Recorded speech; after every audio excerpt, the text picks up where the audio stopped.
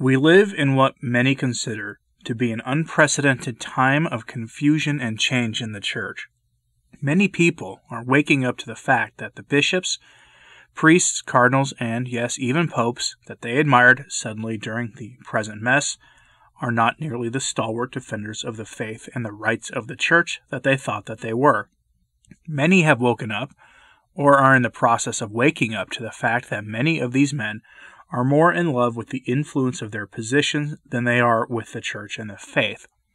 It's a staggering realization to come to, but in the face of many parishes still being shuttered, and with the sacraments restricted, and with the faith taking a back seat to the happenings of the world, especially now as we move towards the most turbulent part of 2020, many of the faithful are being confronted with a reality. I've called it the ape of the Church in the past, an edifice that has built itself upon the Catholic Church, calls itself the Catholic Church, but is in reality something else entirely. People are now confronting that reality and asking themselves what is going on. So today, I say that it is time to prepare for the coming reality.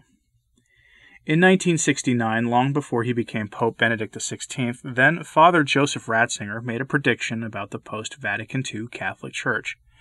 Instead of a growing and dynamic church reaching all cultures, he envisioned a smaller and less influential church.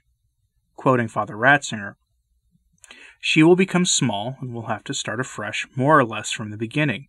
She will no longer be able to inhabit many of the edifices she built in prosperity. As the number of her adherents diminishes, so it will lose many of her social privileges." Today, with priestly vocations and attendance in steady decline, accompanied by an ongoing retreat from the moral and ethical debates of the day, even in this time of unparalleled darkness spreading in the culture, this statement has proved to be accurate, even prophetic. During our present situation, many predict that steady decline will enter free fall. With bishops in America and Europe imposing restrictions on distributing the Eucharist and celebrating Mass, many Catholics have stopped coming to Mass, some, no doubt, permanently. This can be seen with many parishes reopening only to see a small fraction of their members return. It was assumed a sign-up sheet would be necessary in many places to respect the imposed capacity limits, but this has not been necessary for many parishes that frequently only have a handful of their people attending Mass anyway. That is the state of the Novus Ordo now, in many, many places, all too many places. Not everywhere, of course, but in many places. Perhaps in your parish community this is the situation, or maybe you're in a much healthier parish community. This state of the Church has a concrete face, and that is the face of the world. It's not an easy thing to say or hear, but much of the edifice of the Church has been subsumed by the values of the world, including the rather basic and most pernicious of values, material comfort, material security.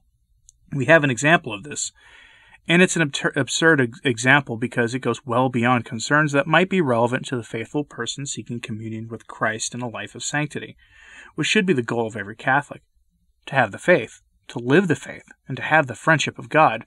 But our example gives us an inside view of this thinking that focuses on the material.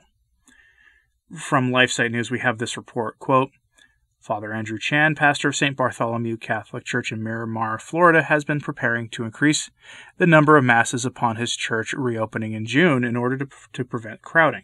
He was surprised to find much emptier pews than expected and instead had to cut masses.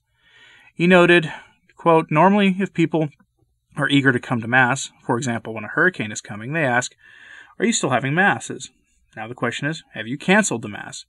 St. Gregory the Great Catholic Church in Plantation, Florida, has recorded the attendance numbers that have been gradually increasing since church reopenings, but which still remain well below pre-affliction numbers. When they reopened the church for public Masses this past June, they were at 25% of their March 2020 attendance numbers. That grew to 28% of ordinary attendance levels by July 4th and 31% by August 2nd, and mostly, quote, that's why it's not on the screen. I'm sure you've noticed this in your parish. I mean, after all, if you're listening to a podcast like this, chances are high that you are a regular Mass goer, a regular receiver of the sacraments, and a firm believer in the real presence of our blessed Lord in the Eucharist. Some of this is due to people continuing to feel the need to keep away from their parish until the current situation passes. Going on 6 months now of this, that's a serious position to take. Some have a dispensation from their bishop to do so, and again, they're not the ones I'm talking about here. but some of it appears almost like the prophesied sifting of the wheat from the chaff that our Lord told us of. This takes on many forms in the contemporary world, but at the heart of it is just how serious and important does the church think it is itself. We underestimate the effect that bad and goofy liturgy has on the minds and hearts of the lukewarm, but in some cases, we hear many of them simply start coming to Mass because it doesn't look like the church takes what it's doing all that seriously. And if that's the case, then why should the simple layperson take it seriously either? An example of this comes from the headlines from about 2 weeks ago. You might have heard about this. This is a small story that's part of a larger issue. Headline from LifeSite. U.S. Archbishop threatens priest with suspensions who go over 5 minutes in homily. 5 minutes to give an essential lesson of the faith. Probably the only lesson of the faith that the members of that parish will hear all week. 5 minutes to prepare them for the reception of Christ in the Eucharist. This happened in the Archdiocese of Santa Fe, and it was done in the name of material safety. No word yet on the thoughts of the bishop or on the spiritual safety of his flock. The command from the bishop came from the warning of preaching faculties being removed from the priests if they don't comply. What good at a Mass is a priest if he can't preach the gospel? How many Sunday Masses have you gone to without a homily? If you're in the Novus Ordo, not many, most likely. In the traditional Latin Mass, the daily low Mass often has no homily, but on Sunday there is always a homily. That shouldn't be surprising. Basically, this is stating that the priest won't be saying Sunday Masses until he complies with the bishop on this issue. What does that say to the laity? Michael Hitchborn told LifeSite that what lies at the heart of the problem, or at least part of it, is this, quote, I think a lot of what is happening has directly to do with just how available the priests make themselves to their congregation. Archbishop Wester, New Mexico, just announced that priests who go over a 5-minute sermon limit are going to have their faculty to preach removed. You have bishops who are actively attacking the priest's ability to have a connection with his congregants. It's a psychological problem where the congregation feels a disconnect with their priest, and when they also feel a disconnect then with the church. End quote. And then what happens? What happens when the church in most of America and Europe goes along with the state without question? What happens when the laity sees this happening while other Christian groups are not just going along with the program? What message do you think that sends to the believer? The decline we had been seeing before our current situation was mostly a steady decline, aided by secularism and indifferentism. The present situation changed that.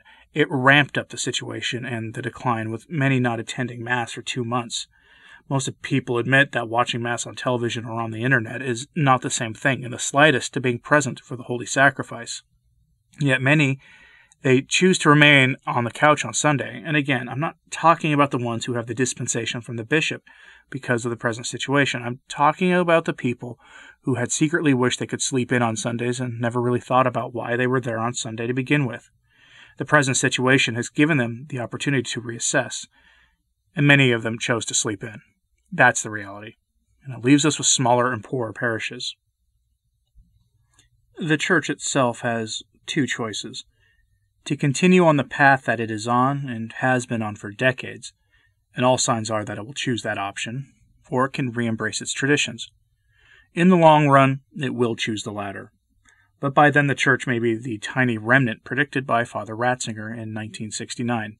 Little did he realize at the time that his own role in that council would help make his prophecy a reality. Recall that the rallying cry at the council was to open the windows of the Church to the world, which allowed that smoke of Satan to enter the Church that Paul VI lamented only a short few years later. The smoke of Satan has clearly made many of our shepherds lose their senses, succumbing instead to the values of the world. We see it in numerous things, ranging from the now infamous homily given by Cardinal Cupich this past Sunday in Chicago to the work of James Martin in the Church. Any way you cut it, these activities, combined with the Church leadership not seeming to understand what priceless value the Church has in society, has led to a rapid decline. But there is one place you don't see this at: traditional parishes, either where the traditional Latin Mass is offered or in the Eastern rites of the Church. In those places, the faith thrives. Yes, they have their problems, but the faith is there. And that is something for you to consider. Please pray for the Church. Thank you for listening. I'm Anthony Stine. Ave Maria.